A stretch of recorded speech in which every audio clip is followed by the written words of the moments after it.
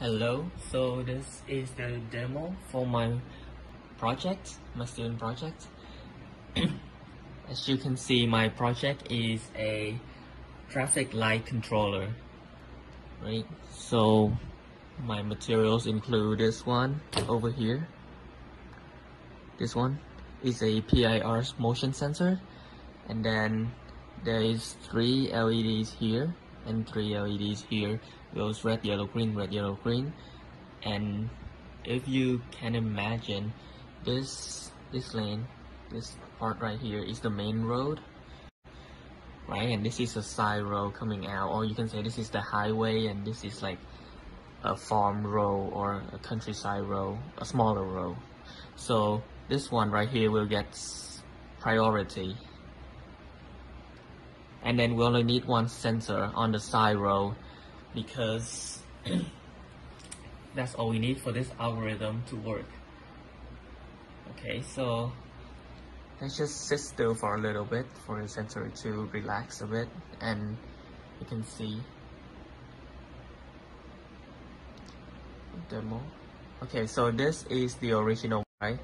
The main row is green and the side row is red because the main row always get priority.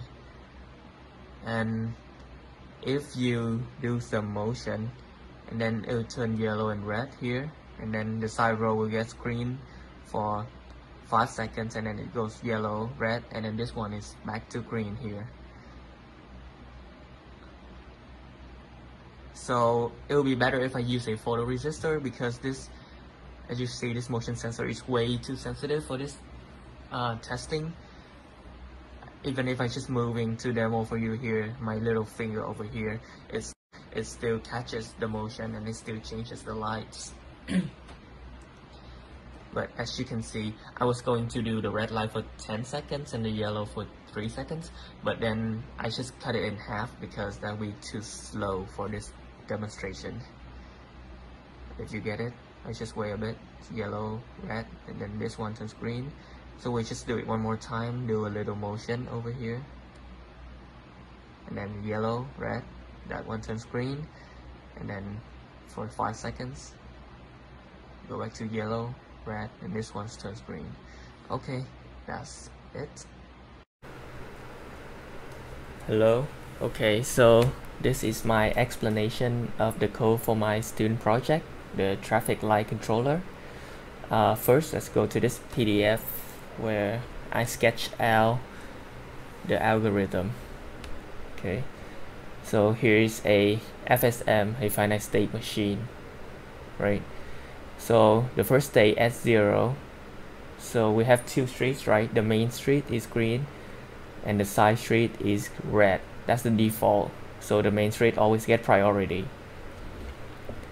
And okay, let's first talk about the inputs.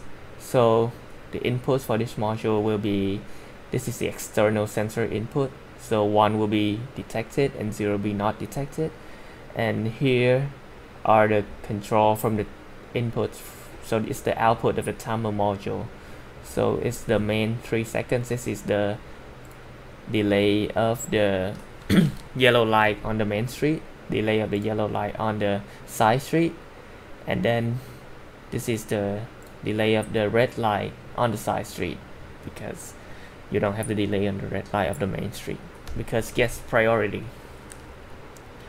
So next we have the control signals, which will be a red delay, which it will control when the delay will be red, and yellow delay on the main street, yellow delay on the side street. You'll see how it all comes into play later on. Okay, so the first case scenario, back to here, we have the main street is currently green and the side street is currently red, and if there is no signal detected, it will always be like this. So cars on the main street gets to ride through, and the side street, if there's no car, then there's no reason to stop the main street, right? The highway. Okay, so the output will be red delay is 0, all the control signals, yellow main delay is 0, yellow side delay is 0, because you don't have a red light delay here and you don't have a yellow light delay anywhere. When there's a vehicle detected, it will go down to this state 1. So now the side light will still be red because you have to wait for the main light to get yellow first. So the red delay signal will be 0, the yellow main will be 1. So yellow on the main side delay is 1, so it means that now count the yellow delay. So yellow on the side is 0. And then as you see down here, we use another input signal coming from the timer module. So if the delay on the main street, the 3-second delay for the yellow signal on the main street is 0, then you stay here because you have to wait until 3 seconds is over, right? And if the 3 seconds is 1, which means that it's already 3 seconds, you can go on to the next state, which is the main will turn red and the side will turn green. So now that it's red, you turn on the red delay. This is the delay, the time. It means that set the delay on the red light so that the car on the side street have enough time to go, have enough time of green, and then set it back to green on the main street and red on the side street. Okay. If the 10 seconds is 0, it means it's not 10 seconds yet, so stays in this state. If it's 1, it means it's already 10 seconds, so it goes over here to this state. So the main street is still red, but the side street is now yellow, preparing to be red. So now you turn on the yellow side signal, the last one here, to 1, everything else is 0, and you use another input to move on to move back to state 0, which is the side street 3-second delay, right? So if it's 0, not 3 seconds yet, stay here. If it's already 3 seconds for the yellow light, you go back here, so you stay here. And if there's no vehicle detected, you stay here. If there's vehicle detected, you go back through all this loop. Okay. So now we can go ahead and explain the code. Over here, I have the parameters. So I just have easier cases naming, you know. So I have MGSR, that's like main row is green, side row is red. It corresponds to this diagram over here, right? Main is green, side is red, main is yellow, side is red. So main yellow, side red, main green, side red. Okay. So there are 4 states, like the FSM I drew on the other document. Over here is the output variable signal, so I call 2 registers, side lights and main lights. Then I have them here assigned to the outputs, so it's easier. I don't have to do separate outputs controlling coding. The control signals over here is the ones that I declare down here, right? It's the control module's inputs and the signals. So I initiate all to 0, and then I have a state and a next state 2-bit because we have 4 states. Okay, so here is the timing operation. You have I have a count, which is just a 26-bit counter, go up to 50 million. This has a 100 megahertz clock, so I go up to 50 millions, which means that I will have an operation executed every half a second, you know, just to make the demonstration faster. You can change this to add like 3 more bits, and then it goes up to, this one will go up to 100,000, and then you have a 1 second time base. Okay, I forgot to delete this tick, I don't even use it. And this is just a second counter. It will increase every second, and it can go up to 10 seconds for our red light delay, so I have 4 bit.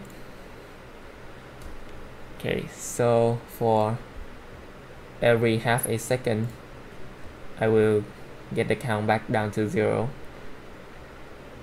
Okay, and then inside this whole block is the if block. It covers this whole thing, so you know it only happens, this scanning only happens every half a second. It doesn't happen at clock speed, which is very fast. We can't control that. Okay, so every second it will scan if red delay or yellow delay main or yellow delay on the side is 1. That is Going back to this diagram, it will scan if these three signals are 1. If it's 1, then it will start a counter to count the yellow and the red line. Okay, yeah, so if it's 1, then you start a counter, second equals second plus 1, right? And then if second is 9 and the red delay signal is on, which means that the red line on the main street is waiting to be turned yellow. So if a second is this, you will turn on the signal. Red 10 seconds is 1 and everything else is 0. So if you turn on red 10 seconds is 1, this is this one, right? Red 10 seconds is 1, it will move from this state to this state. And go back to here. Now if the yellow delay mean is on and the second is 3, which means the yellow line is waiting to be transferred to the next state, it's ready. So you set the main 3-second delay to 1, which means 3 seconds is over for the yellow line on the main street, right? Main 3-second delay is 1. We add this state here as 1. So now it's 1, so we're ready to move on to this state. And the same with the other side, yellow delay on the side street is now 3 seconds, so you turn on that signal 1, which allows this to be passed through and go back to this state.